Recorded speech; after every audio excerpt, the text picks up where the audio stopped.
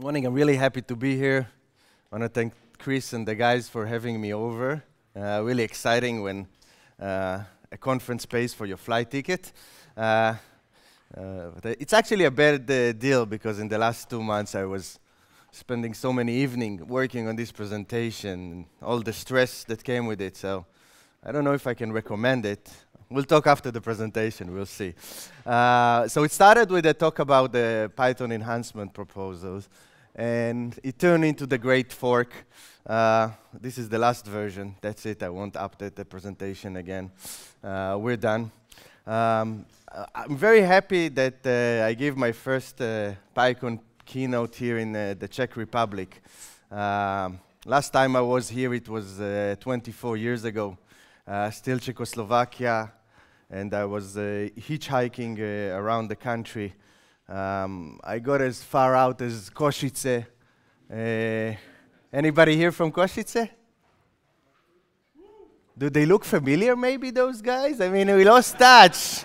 It was like from 24 years ago. It was just an afternoon, Sunday afternoon, drinking with them at the local beer hall.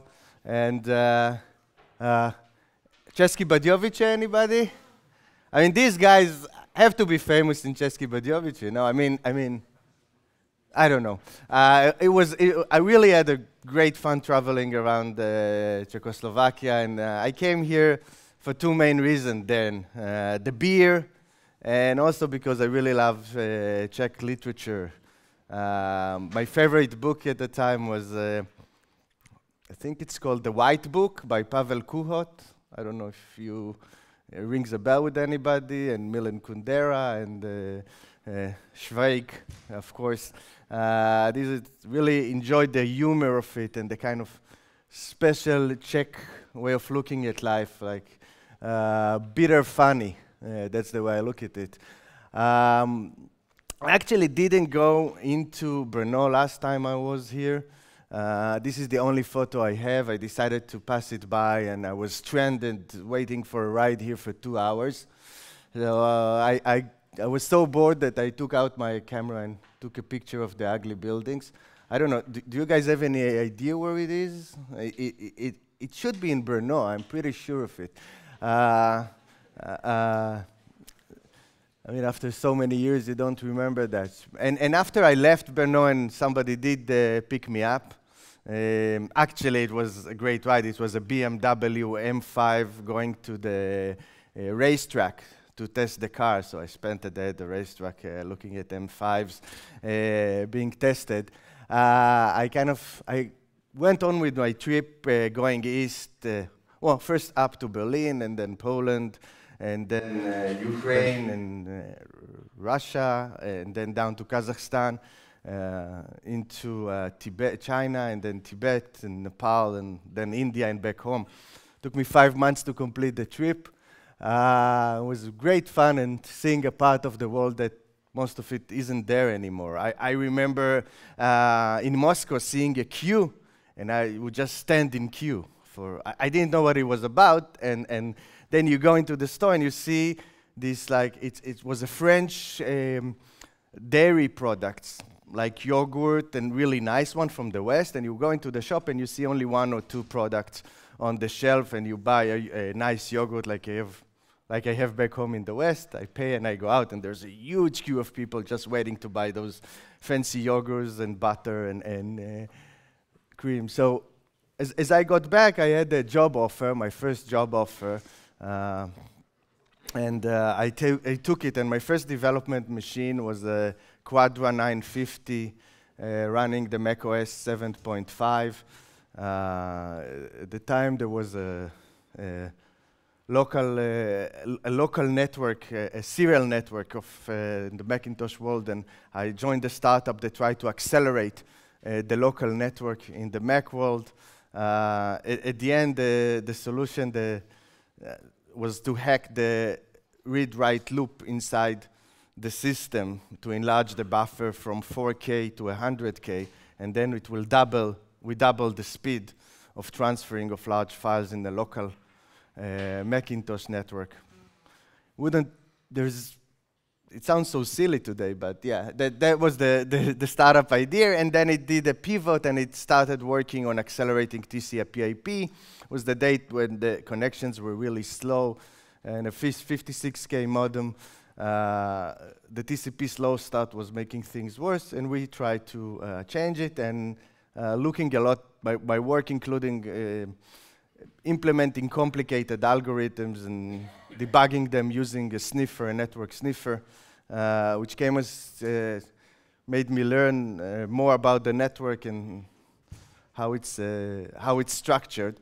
And then when this company went under, stayed there for 5 years, I started my own company, which was really about developing a testing tool we needed in this previous startup, which is a network emulator.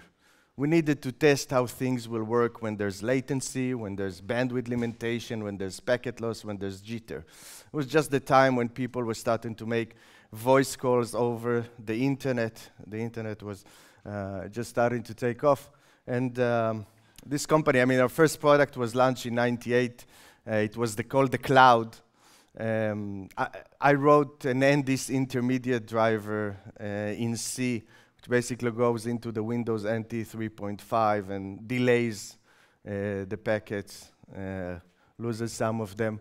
And it became quite successful, and I eventually, after 6-7 years of growing the company to 60 people, decided I had enough, and I had this whole management thing, and it was a mistake, so I left it. I was lucky enough to sell most of my shares to investors I brought in, and then I went back to coding. Python was kind of a revelation for me. I mean, I started, the first professional job I had in the army was maintaining a Fortran program, and then I went into C and Ada and back to assembler and so many languages, and Python is really, I really love it, and I really enjoy programming so much. So kind of, I took off the entrepreneur hat in the last 8 years, and I'm back in the trenches coding. In the last year, I'm on contract with the Museum of the Jewish People. We have a huge database of family trees, 11,000 family trees with nearly 5 million people. People create their family trees using desktop software or online services, and they send it to the museum for safekeeping. So now what I did in the last year was figuring out how to put it online, because up till today we have a client server kind of an architecture where you have to come in and to look for trees and look for people you know and look for your family members. And now it's online. And actually one of a nice product we did was the spotlight on Czech, on the communities. We had a donor whose family came from Prague, I think. And there's actually an interesting film we found from Brno, 1935, we found in our data sets. So anyway, this was a little bit about myself, or not a little bit, but a lot myself. This is the best. There's a Shainikers, may you live in interesting times. And I think that it's also a blessing. I mean, we live in very interesting times, and mainly because we have all this blue ocean here. This is a chart from the Center for Applied Internet Data Analysis, CADA.org. You can go in and read about the methodology on what they do. They started tracking the internet in January 2000, when that was the size of the internet. You here have close to the nodes, and you go back and you see the big switches, and this is what we have today. It's grown like, it's amazing. It really is for somebody who's been there, connecting computer with two Unixes with RS-232 cable and passing a file using UUCP, to see what happened in the world of the internet, and to kind of live in a world where it's much easier to put everything online instead of just transferring between two machines sitting next to each other. I mean, think about it. When you want to send a file to somebody who sits next to you, you'll put it online and you send them a link, or you tweet it, or you put it in a drive. The internet really took off, and it's quite amazing because it's all based on this one document. A lot of research before that, but that's the request for change 791, which is the Internet Protocol. The Internet Engineering Task Force publishes documents, drafts, requests for change that engineers bring in. And this is a draft from 1991. It was the fourth version of the Internet Protocol, another testing version. Nobody thought it's going to be that successful. And the idea of the internet is pretty simple. I mean, there were local networks at the time. There were networks in the university and the research centers. The idea is how you create those local networks and make them into an internet network, basically, and allow higher level protocol like TCP and UDP give you what was then the highest level protocol, Telnet and FTP. Right, that's before the HTTP days, where people were telnetting into computers and using FTP to transfer file. And it became so successful that we ran out of addresses, right? I mean, now we have IPv6, which expands the address from 32-bit to 128-bit, because, again, we have too many devices there. And with the Internet of Things, we're going to have more and more devices. And I think that the RFC 791 is important also because kind of really it's the Magna Carta of our generation, I think. And it's also because of the way it was done. A few engineers came together, drafted a document, published it, and said, this is our proposal. This is the way it should happen. This is the way we think it. And then software developers and companies like Cisco took the protocol and started developing products based on it. It's not the old way of doing a standard, where you have a standard body which releases and say, this is the way you have to work. This is still a request for change. I mean, it wasn't forced. The Internet Protocol wasn't forced by anybody. It was just great engineering that other engineering were happy to adopt and to build devices that support the Internet Protocol. So it's really a bottom-up approach and a way of thinking that it's always moving.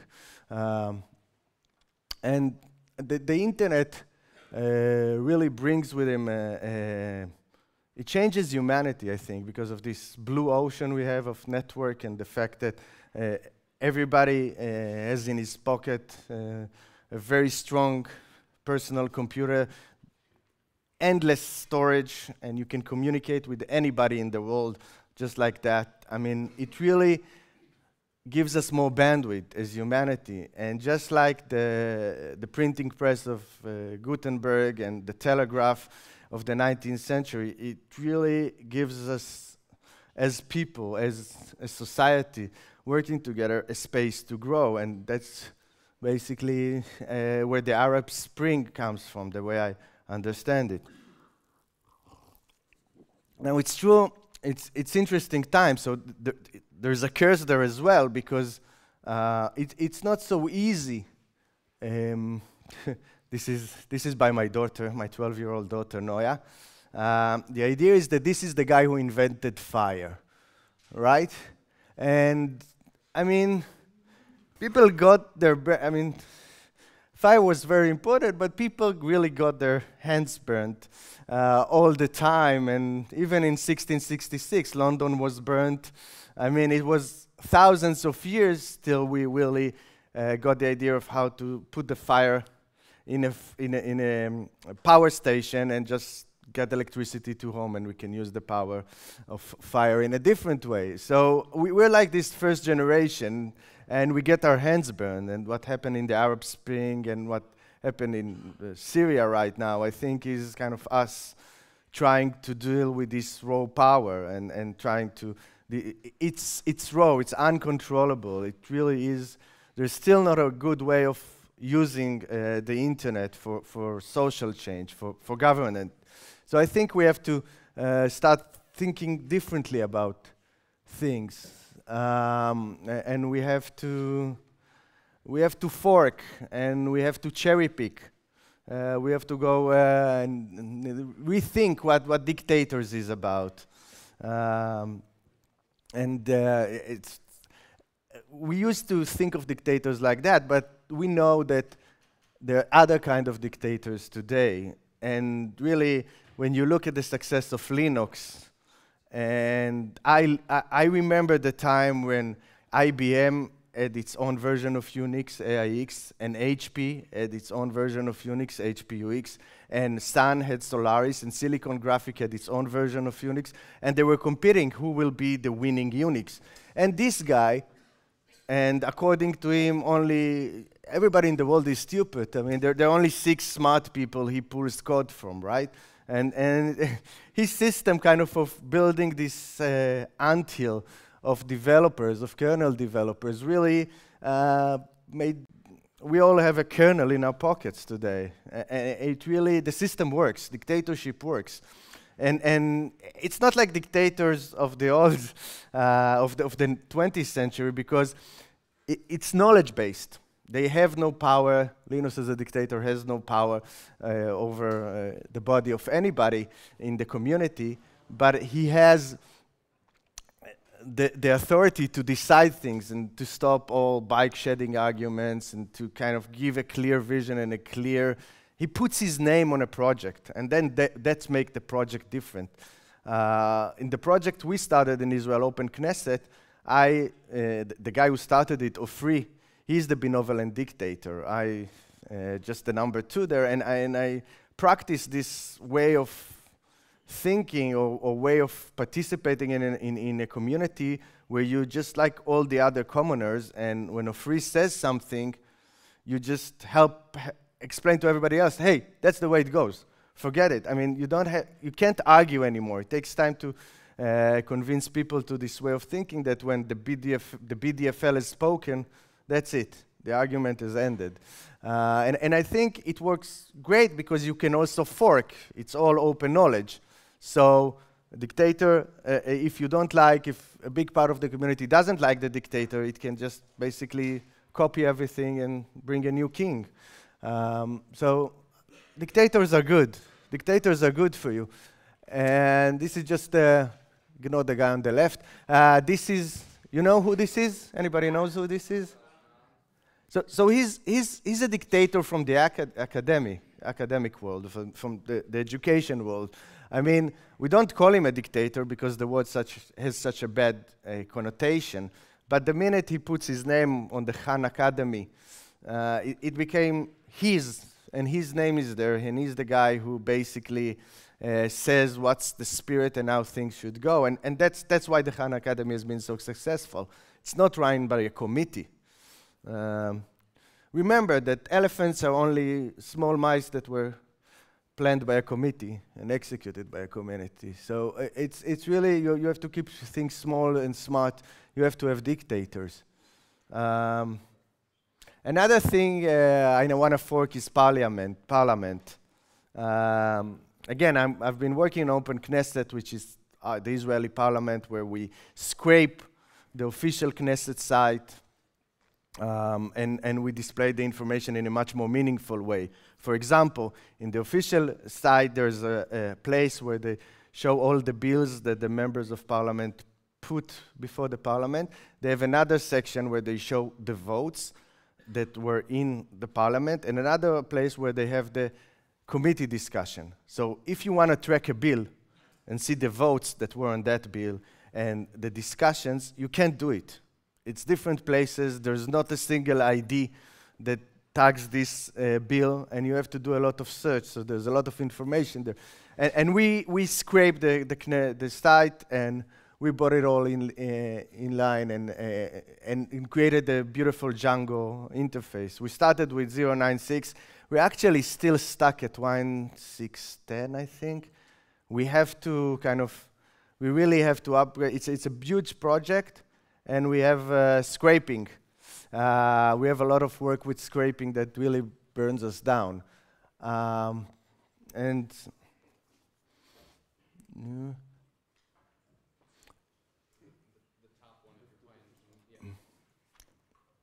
And really what Parliament is not about a lot of people in the room talking. It's about coding together. Well, it's more than coding. There are three things that happen in a Parliament. One is monitoring of the government, where you can bring anybody from the government and ask them a question. The other thing is talking and debating, which is not really happening there anymore, right? It happened on Twitters, we see from the election in the US. And the last thing is to code the laws, to have a process. This was made automatically by a piece of software called Gorse, which takes the Git history and creates it into a film. You have here the date, and you have the people that are making the commits, and it's like 2.5 minutes of development the last year or so, and you see people changing files, moving around, and you can let it run with any Git repositories. There are 2.5 hours of the Linux development, so I want one evening to sit and think about it and look at it if I have the time. But there's not a big difference between coding software and coding a law. I mean, the language is legal rather than Python or whatever programming language, but still every character counts, and you have to make it clear so a judge can run the code, or a government office can take the code and operate based on it. So we have a more intelligent execution units, but it's still code. And another important thing is to create local groups.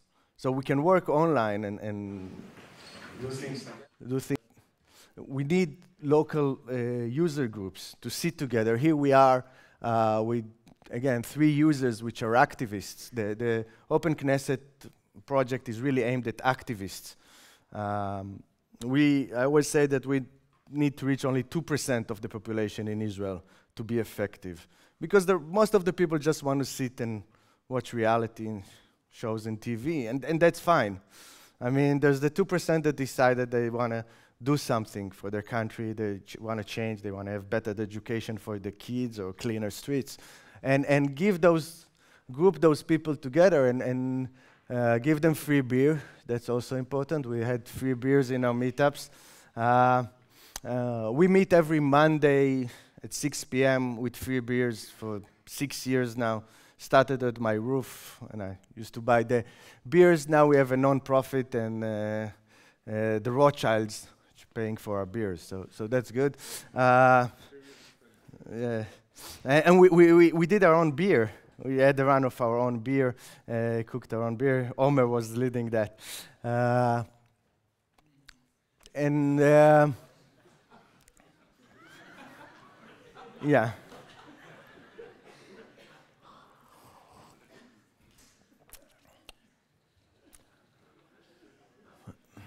I mean, I don't know if here it's that bad. Probably not, because you guys are more relaxed, right? I mean, that's less shouting. It's not, but it's just the election is you choose the one who made you hate more. I mean, they basically try to poke holes in each other, and it just doesn't work. There's really no discussion about the way how things should be going. It's all just hate. And I think we should start with the proverb. This is kind of the base of Python. Before we had the PEPs, the system was just, when people first met Python and tried to understand what it's about consenting adults working together. We make a choice working together, and we are all adults in this, and we are all in here because we want to work together. It's not somebody from the top and some kind of consultants that tell him what he should do and how he should talk and what's going to be the public image and run polls and try and see what works. It's a group of consulting adults working together. Now, it worked fine at the beginning for Python, but then we had to change it. And I think now if I try to distill and kind of what the system of Python is, and try and generalize the way the Python community works. And Guido says that Python is really a language developed by a community. Although he is the BDFL, I guess it opens the room for a community to work together.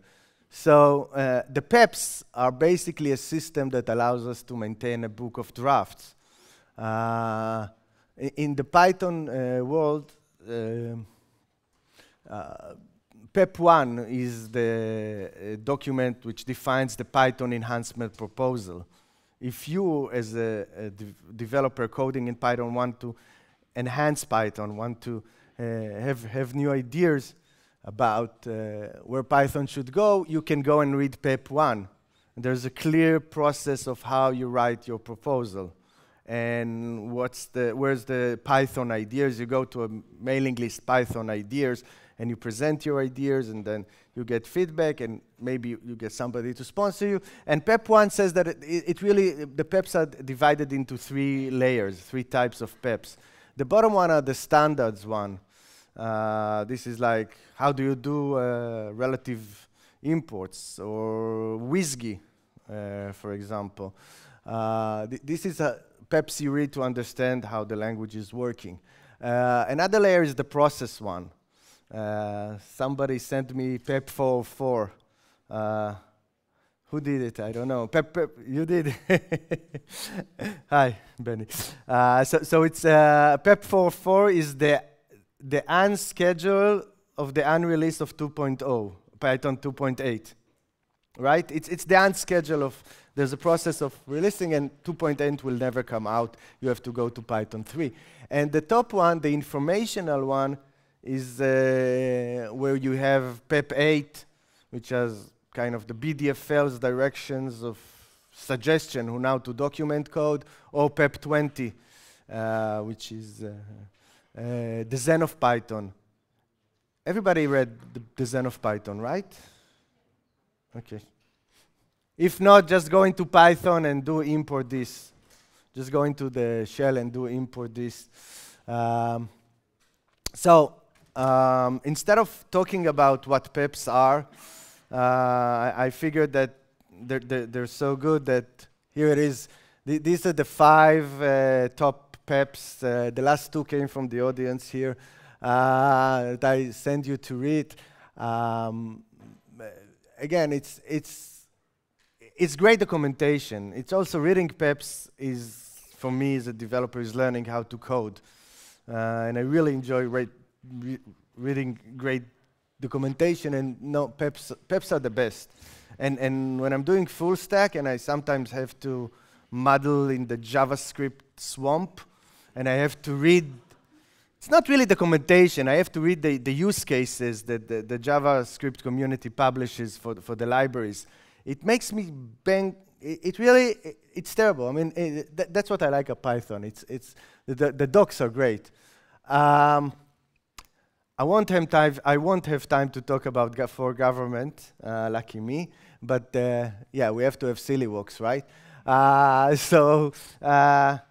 Tim O'Reilly talked about government as a platform and using the PC analogy and thinking how it applies to government. If you're interested to learn more, you can go online and look for Tim's talk about government 2.0. Okay, I think, yeah, I'm almost there. Apart from the last, let's forget that. Just to wrap it up, just to 2 minutes, okay? 2 minutes. I can have 2 minutes, right? Okay. Okay.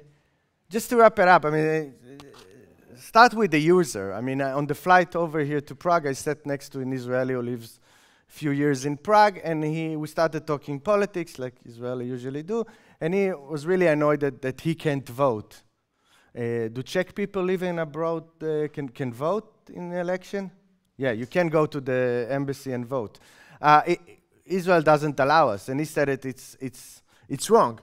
And we talked about it, I agree with him, and if we had this system, I would go and search all the bills that are out there in the drafts of the different parties and look who, does anybody wrote about it? Is there a suggestion to allow Israeli outside the country to vote? And I'll find it, I'll try to promote it, I'll write it. If there's not anything I can find, I can talk to my brother-in-law, who's a lawyer, and together work on drafting something and then putting it in a party or more than one party and waiting. And one day a member of parliament will say, well, this is important, I want to pick this issue. I select this issue and I'm going to push it through parliament and make it into a law. So that's the way I see the system, the democracy is going. It's not wisdom of the crowd, but it's more allowing the wise people in the crowd to contribute and to be part of the democratic process. Now, as I leave here and go back to Israel, I'm going to probably start working on a party, an open party platform. And I really hope you guys will talk me out of it. Because it can be a really bad idea. But this lady in the middle, her name is Orly Levy Abecasis, and she's a member of the Knesset, one of the most esteemed. She's really good. She's working hard, and she has no party now. She left her party. So the plan is to come up to her, and I've talked to her a few times. She's really nice, and everybody likes her. So I'm thinking of starting a party platform, tell her, hey, be our queen, and we'll start working on a book of drafts. He left us his shoe. That's about it. Thank you very much.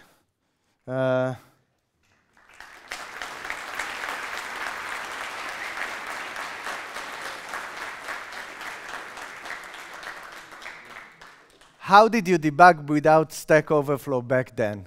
Great question. Who asked it? Hi. Well, when I started working, it's debugger. It's thinking. It's a lot in the debugger and playing with different things. You don't look for question. You try to understand. I feel that the best debugging technique is rubber duck debugging. Just get the rubber duck and tell him what you told the code to do and what happened. And you'll see that it will help you solve the problem. So when Stack Overflow is a lot about writing the search query for the problem you have, and then you realize what it is. What is the mean of white place on the left side? Who asked that? Akeda. Wait. No, it's the. Where am I? I'm lost. Here it is. What's the meaning of the white place in K, the graphs on the left side? No, seriously.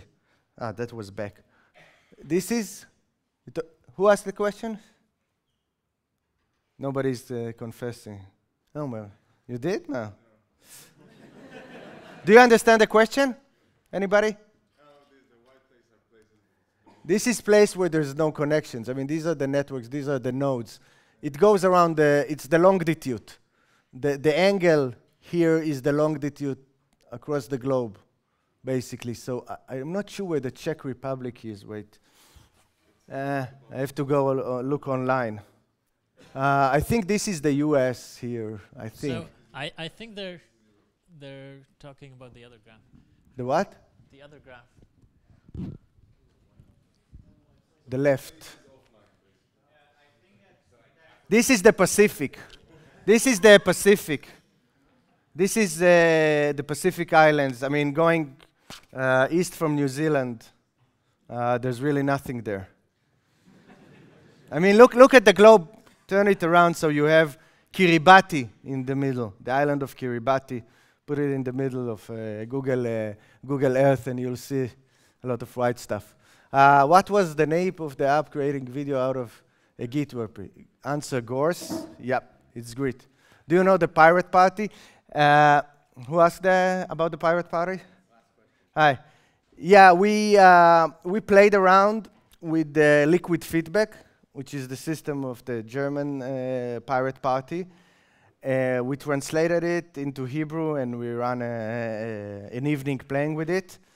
And I think it's a great system for voting, but voting isn't the challenge. It's not about getting everybody to vote on anything. I mean, we wouldn't have that kind of this kind of a community if people would vote on everything. The problem is how you let people draft, how you get people to draft, to